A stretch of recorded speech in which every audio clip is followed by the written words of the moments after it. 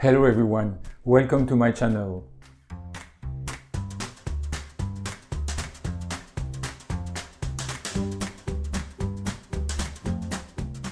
My name is Lionel and I cook vegan Provence dishes.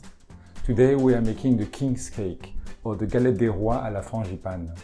It is also known as the Galette Parisienne. However, this cake doesn't originate from the region of Provence.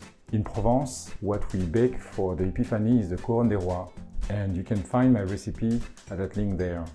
The difference is this cake is a puff pastry cake and the Couronne des Rois is the brioche. There are various recipes of Galette des Rois, but this is the most authentic one. In all of France now, even in Provence, it is sold to commemorate the King's visit to the newborn Jesus Christ. A custom that dates back hundreds of years. A mix of almond cream and crème pâtissière is used in the filling, which is then baked in a puff pastry case. Without crème pâtissière, the cake is called the pitivier. This cake is a wonder. There is nothing quite like the richness, the delicateness and the fluff of this recipe. The reputation of this cake is worldwide and there is a reason for it. It's such a delicious dessert. Tradition is far from synonymous with immutability and archaism. Instead, tradition is what, while maintaining a link with the past, is created or recreated and anchored into the present. In my channel, I make you discover traditional French dishes that I have recreated without the use of animal products or origins. They taste like the traditional one, but no cruelty involved. Let's look at the ingredients and the utensils you will need to make this recipe. Additionally, as always, I've included a list of ingredients and utensils in the description box. To realize this recipe, you will need the following ingredients. For the almond cream, you will need 100 grams of margarine or vegan butter, 80 grams of sugar, 100 grams of plant-based yogurt, preferably with a neutral taste, 125 grams of almond powder, and 10 grams of all-purpose flour. For the custard, you will need 20 centiliters of plant-based milk of your choice, 20 grams of cornstarch, 30 grams of sugar. You will also need 2 sheets of puff pastry of 25 x 22 cm or bigger. For the glaze, you will need 1 tablespoon of sugar and 2 tablespoons of soy milk, a small bowl filled with water, a cashew nut or an almond. You will also need the following utensils: a whisk, a fork, a sharp knife, a knife with a not too sharp blade, a skewer or a toothpick or the tip of the pointy knife, a paintbrush, a medium-sized mixing bowl, a small-sized mixing bowl, a small saucepan, a baking tray lined with parchment paper.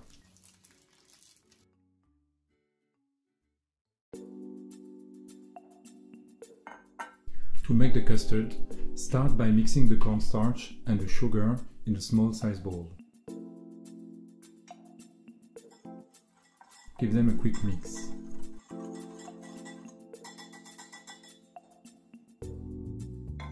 Then, pour the plant milk in the saucepan and bring it to the stove with the bowl of flour and sugar mix.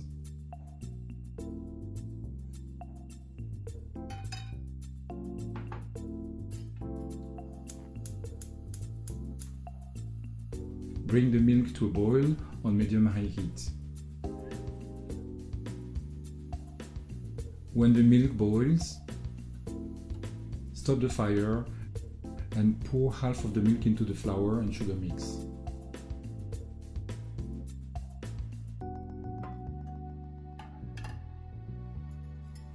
Mix with the whisk until well combined and make sure there is no corn flour residues.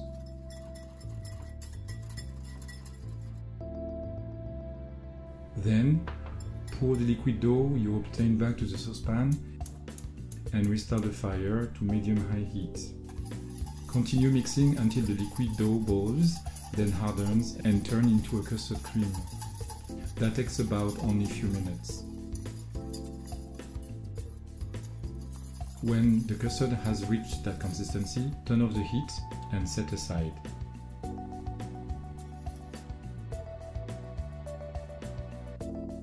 To make the almond cream, Pour the vegan butter into the medium-sized salad bowl.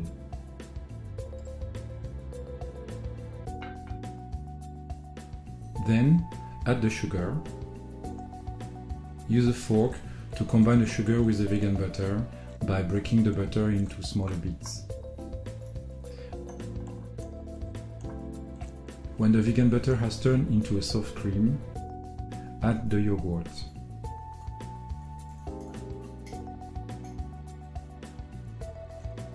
And mix until well combined. It might sound a bit repetitive, but mixing each ingredient together before adding the next one will keep you from having lumps in the cream. When they are all well combined, you can add the almond powder. Continue mixing until they're well combined and form an homogeneous cream.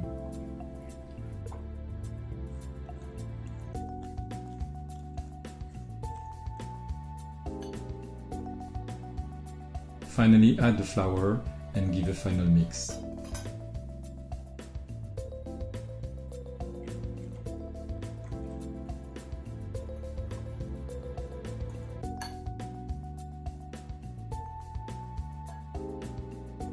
Then, add the custard to the almond cream and mix with the whisk until well combined.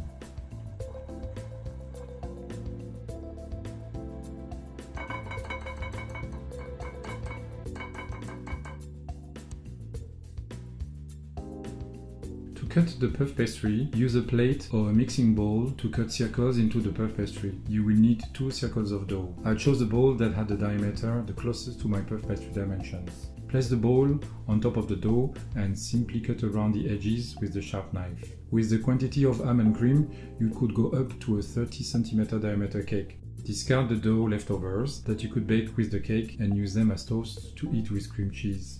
You can find the recipe of my cream cheese in the information box. This is a perfect snack. Repeat the same operation with the other puff pastry sheet. To garnish the galette, spoon around 4 to 5 tablespoons of cream in the center of one of the dough circles, leaving a 2 to 3 cm gap on the edge. That gap will allow you to stick properly the second dough you will put on top. Let's have a bit of background history around the history of the galette. Galette means flat cake in French. The tradition comes from Saturnalia, a Roman festival celebrating the god Saturn and the sun. A meal was then shared between the masters and the slaves, and a bean was slipped into a cake whose round and golden aspect recalled the sun. That explained the color and the shape of the cake. For centuries now, Epiphany is a religious festival whose words come from the Greek epiphaneia, which means appearance. The Epiphany represents the moment when the 3 kings arrived in Bethlehem, guided by the evening star. It was on this occasion that they then offered precious gifts to Jesus, Mary and Joseph as a sign of adoration of the Savior. The Galette des Rois is now a tradition that has gone beyond religious borders and which is an opportunity to meet up with family or friends. To ensure the random distribution of the slices of the cake, it is customary for the youngest to stand under the table and name the beneficiary of the slice, who is designated by the person in charge of the service, in order to elect the king of the table. Then prepare the brush and the recipient with water and wet the edges that you have left without cream. Then add the trinket. Here I use a cashew nut. Almonds are better though because they remain hard after baking. Cover the cashew nut with cream. Then cover with a second piece of puff pastry circle. Stretch it slightly and delicately to match the edges of the other dough circle. Press delicately for the edges to stick. Here is some background history around the meaning of the bean in the galette. In each of the galettes made, there is a bean or a trinket made of porcelain, which will be used to designate the king among the guests sharing the galette. Whoever found the bean has to pay for his rounds at the table. The first attestation of the sharing of a galette dates back to 1311 in the city of Amiens in France. Sharing the galette is truly an old tradition. Then press the fork teeth around the edges to ensure the 2 dough circles are perfectly sticked and there are no holes from where the cream could escape.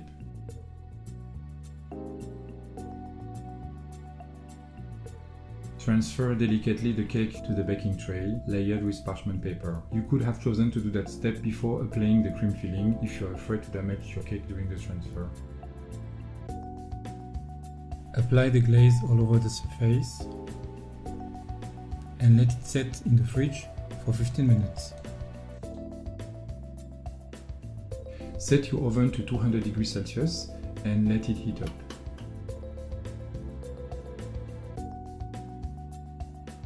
After the dough has spent 50 minutes in the fridge, apply another layer of glaze.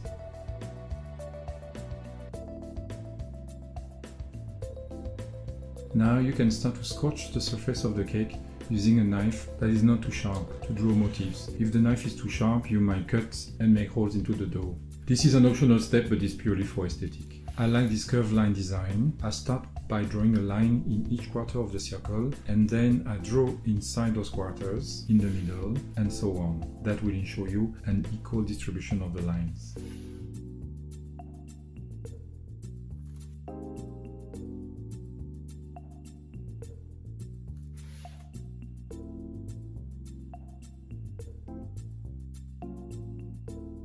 Then pierce a hole with the skewers to let the steam come out when the cake will bake. By now your oven should have reached the 200-degree temperature. You can place the cake in the oven.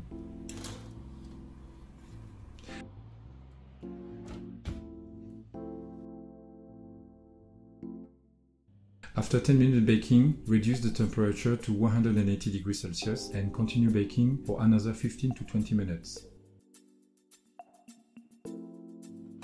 The cake is ready when the surface turns golden brown, but it can easily become too dark, so watch out. Let the cake cool down completely, your Galette des Rois is ready. So this is a king's cake, and it is a cake that is baked in France for the Epiphany. So the Epiphany is the day when the Magis, les Rois Mages, the kings visit Jesus Christ. In Bethlehem. In Bethlehem.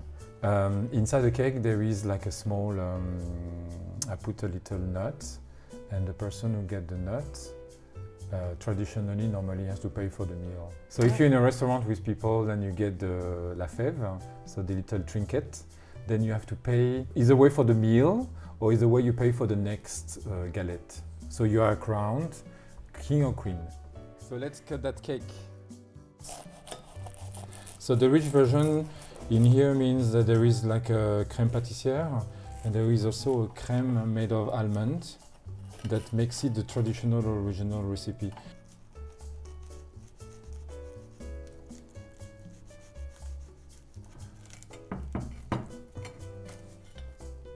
It's a puff pastry cake. Ladies first. Yeah. I can smell the deliciousness. Look at all the layers of pastry, the crust.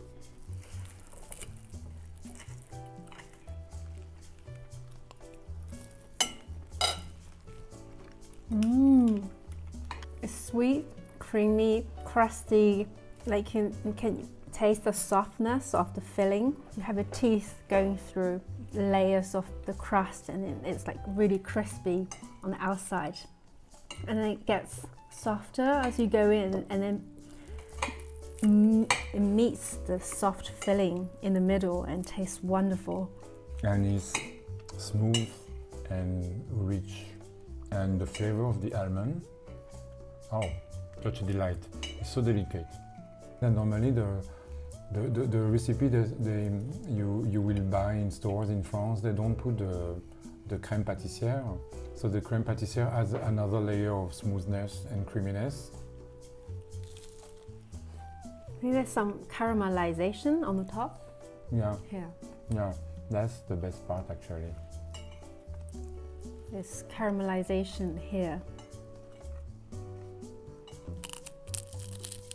How do you say that? Very good. Mm-hmm. It's not too sweet, it's just right.